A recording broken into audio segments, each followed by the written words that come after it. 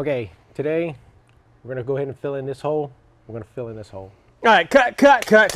No. Too serious. You gotta have more energy, more, liven it up. Have some fun. All right, do it again. Today!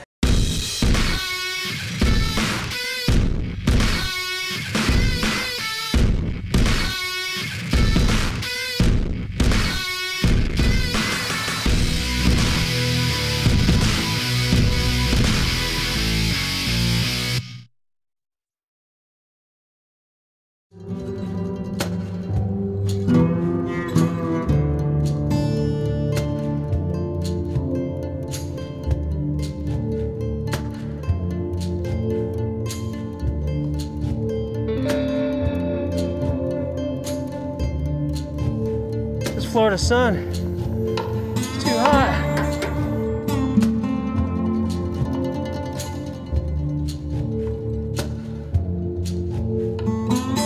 Man, the only thing that makes it feel better is when we get subscribers.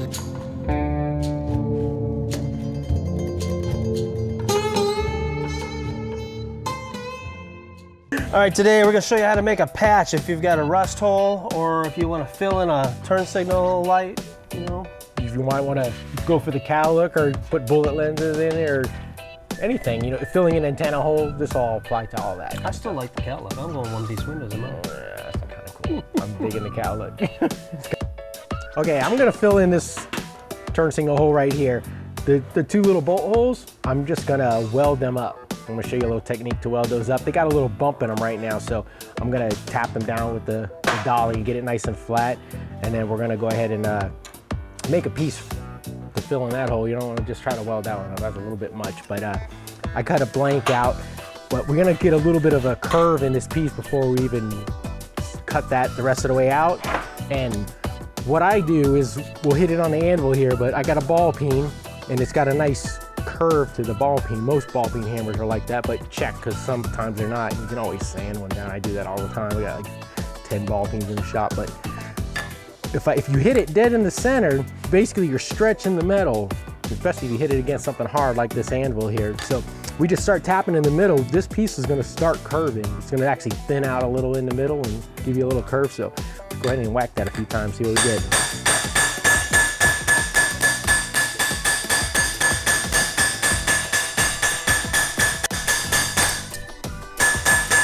As you can see already, it doesn't take a whole lot.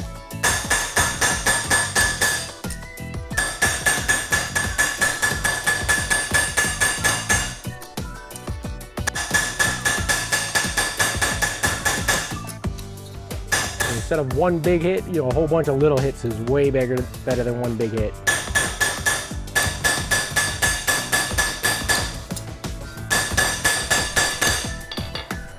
That looks pretty darn good right there.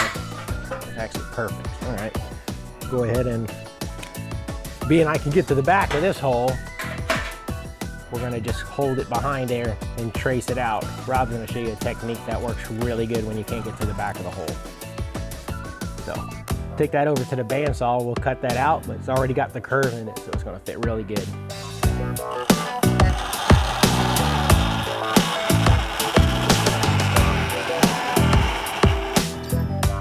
Just cut the corners off real quick. If you don't have a bandsaw, you can cut it with a grinder or however you wanna cut it.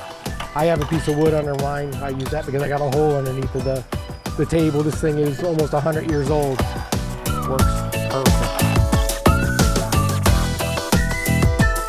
Okay, off to the sander.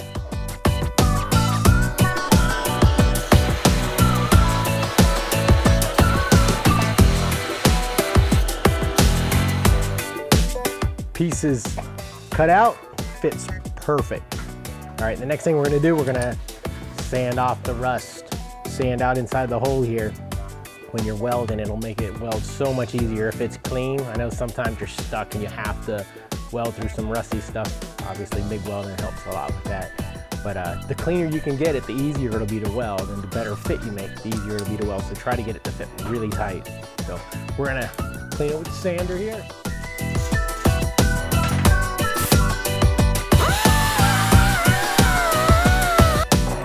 inside the hole, we want to clean that out too. Being we didn't make that hole, it was already there, so you know it's going to be rusty in those edges too. So just use a flap wheel in there to get off any crap that's in there. Perfect. All right. Next thing we're going to do is grab a magnet, hold our piece in. Sometimes it's difficult to weld with a magnet, but they work really good for holding stuff like this. I mean, you could clamp or whatever you got to do, but magnets work excellent.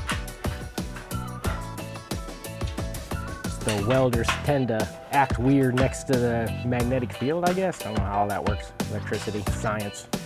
But that'll keep it flush where we can just get a tack and then get rid of the magnets and then finish welding. So let me get out the welder. Got our TIG out on these edges. Like I said, you want to make sure this is a perfect edge. We're just going to put 2 tacks, one on either side. And but we want to make sure those are exactly in the, you know, perfectly even. Then we'll take the magnets off. We can take the hammer and make sure each tack that we put on, it's perfectly even. So we got no low spots. That way there'll be very little filler or anything we have to do. Sharpen the tungsten up. I'll leave it out about 1/4 inch.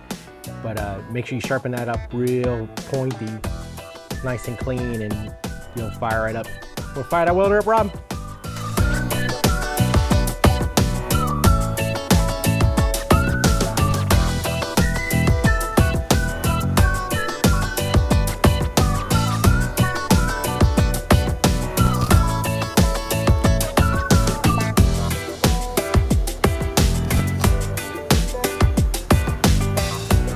Okay, remove those magnets. There we go. Take our dolly behind it.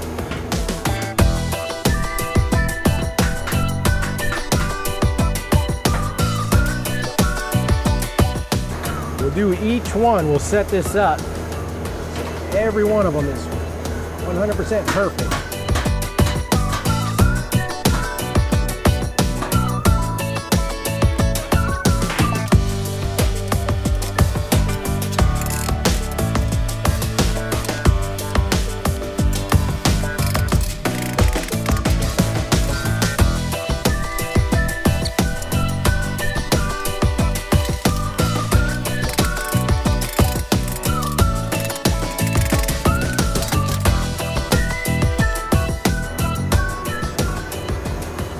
Don't have a dolly, you can use your ball peen as a dolly, which works really good sometimes. Sometimes it's perfect.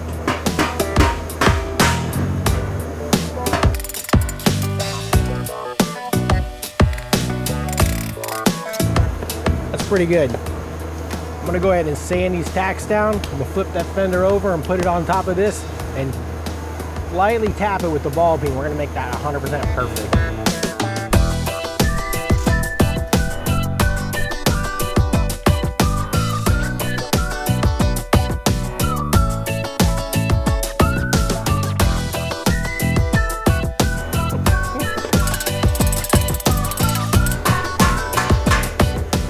Obviously you can't do that in the car, but that's perfect now. So we'll go ahead and weld that up. All right, so Ryan's side has a couple more holes he's got to weld up, but we're letting that cool so we don't warp the metal too bad. So we're going to go to this part here, which is going to be MIG welded.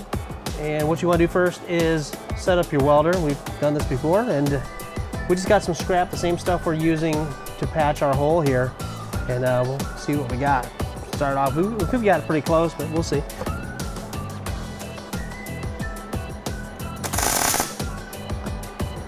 It's pretty good, it's a bit hot. It's stuck to the table. So Ryan, if you can turn that down, let me see if I can knock this thing loose. Well, we welded it right to the table. All right, so that's hot. Can you turn that down a bit? Turn it down. Okay. Lesson learned. It wasn't as close as we thought. I always cut it off fresh. A lot of people just go for it. So let's try another one. Try the other side here.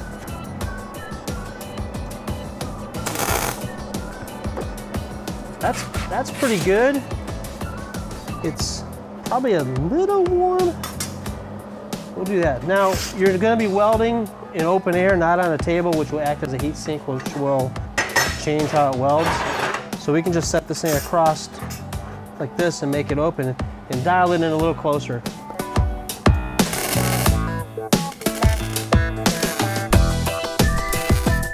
That's pretty good right there. Sound good to you? Sounded beautiful. That's right. Yeah. All right, so we're pretty close here. I think it's close enough to do what we're gonna do. Let's get on to that. All right, so we got our welder dialed in pretty good. It should be pretty good for this here. Now, on this, we're doing the complete opposite of what Ryan did. We're building we built the part already, and we're gonna cut out our hole to fit the part. So I've already built it just like Ryan did, same thing. But now I've got it lined up. I got a little mark there. You can mark it so you kind of know where it goes when you're building it, because this radius goes this way and this way. So it took a little bit to get that pretty close. So what we'll do, we got our hole. I'm gonna line it back up, mark all the way around it.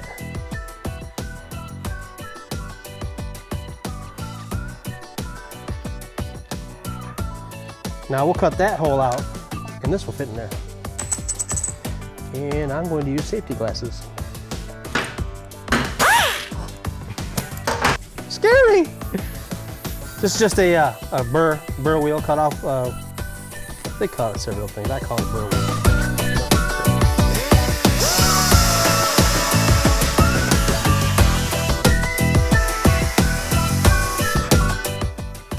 Okay, we're getting it pretty close. Now, with these things, when I'm trying to cut away that much material, I kind of go the opposite way of the flow, and it seems to dig in deeper. And you always want to keep moving, because otherwise you'll dig into a hole and it'll just lock up and it sucks. Then when I get close and I fine tune to get close to this edge, I kind of go with it.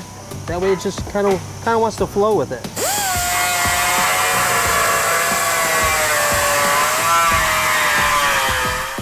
Okay, we got it all dialed in. It's really close. Actually, you could TIG this, but obviously we're going to MIG it.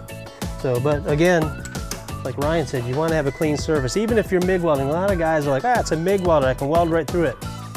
You can, but it won't be as good of a weld. It makes it a sloppy weld.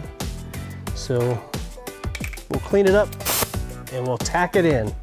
Uh-oh, glasses. Safety.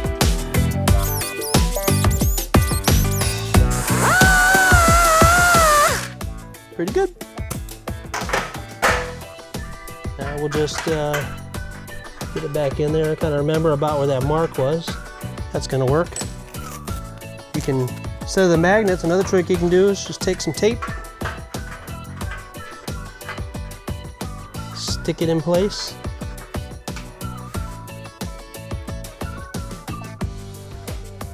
That'll give you enough to get your tack on there. And I'll go ahead and check.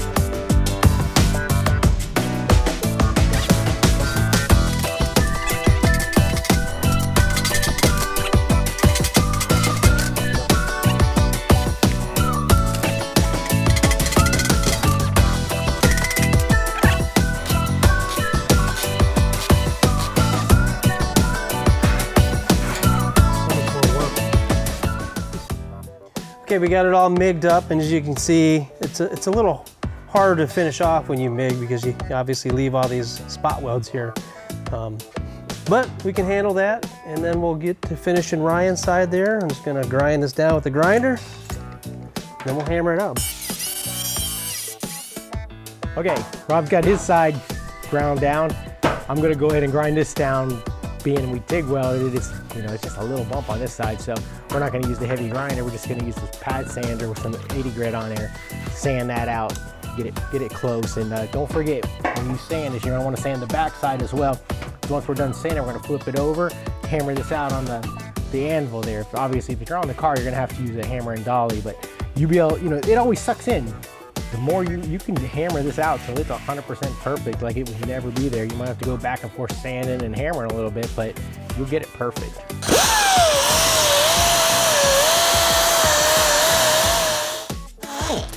Okay, you can see I sanded it flat. I held the sander flat like we talked about in the grinding video, but it's touching here, and it's just not really getting down here. You don't want to dig down into these edges because you're just going to make the metal real thin. So what I'm going to do now is I'm going to flip it over and hammer out the weld all the way around here, just so it's up high enough, so that way I can sand it where it's nice and it's straight across. Even if I go too high, that's fine, because we can just, when we put it back over here on the anvil, we'll be able to flatten that right out. So just flip it over and hammer away.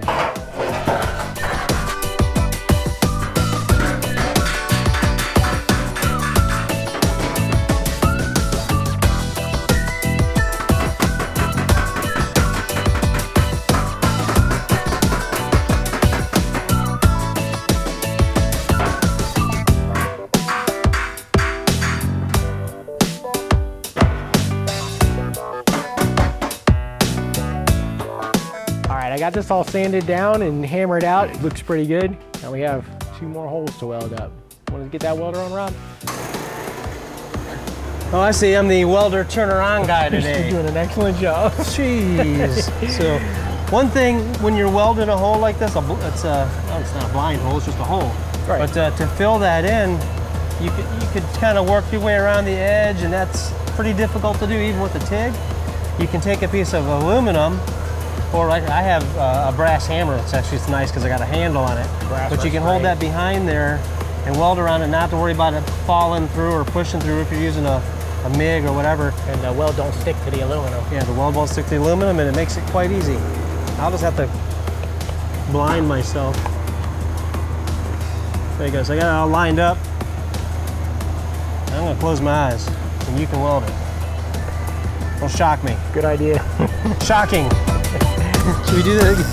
Jesus.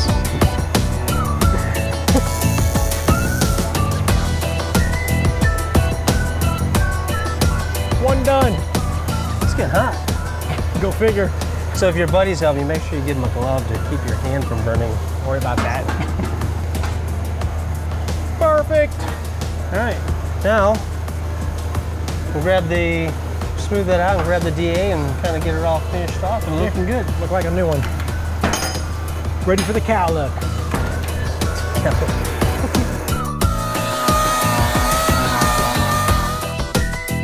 Okay, got our piece all, fender all smoothed out here, DA'd it all up. You know, we use 80 grit to finish all that. It comes out real nice, and the DA will actually smooth stuff out as well. So it the reason we did this back one like this and that one like that is there's 2 different ways. This one, the one Ryan did, you can get to the bottom. Like even if this was on the car, you can get to the bottom and work it and whatever.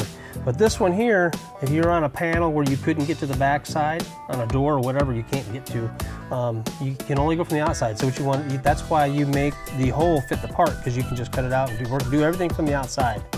And you won't be able to hammer the back like you can to make it straight. But it's still a lot easier if you got a lot of bends in your part or whatever. It's a lot easier to take that part, go ahead and get it as small as you can and everything, you know, it's gonna fit it. But that way you can just lay it over it and trace it. Sometimes it's just impossible to try to make that part fit. Yep. The hole you got, you know, with gaps and stuff like that. Just take your time, you'll get it. So, hey, if you like what you're seeing here, subscribe. And we appreciate all you guys coming out and watching us. And well, if you don't, then we're just gonna keep throwing these parts away. Dude! What? We can fix that.